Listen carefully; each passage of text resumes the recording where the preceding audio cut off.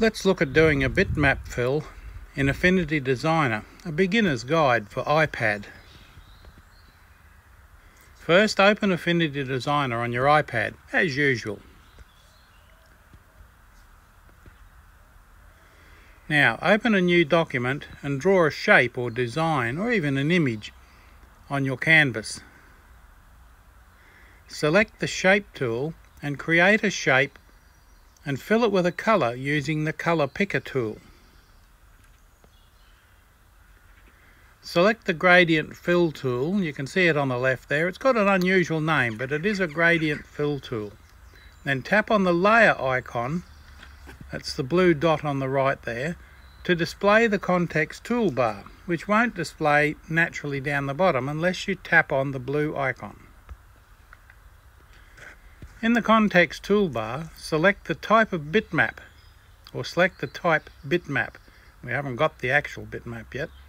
A large circle will appear, and upon selecting bitmap, you'll be taken to your folder where textures are kept. That's your bitmaps, usually PNG or JPG files, as follows.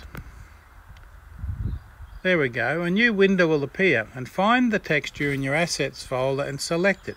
It will open. So somewhere in there you keep your assets.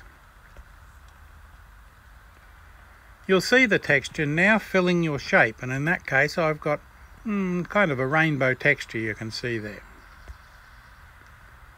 With the gradient handles, that's that triangle, or right angle I should say, with the dots on it, you can adjust the size of the texture.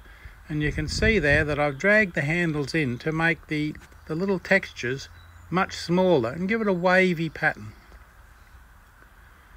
To change the texture, reselect bitmap in the type box and then select a new texture. And I've got there what appears to be an old envelope. You can even add images as a fill. This is a great way to create your own framed pictures. And that's it. Please subscribe to my YouTube channel at the following address. You can see that there when you're probably on the channel, so just click the subscribe button. It helps to keep me focused.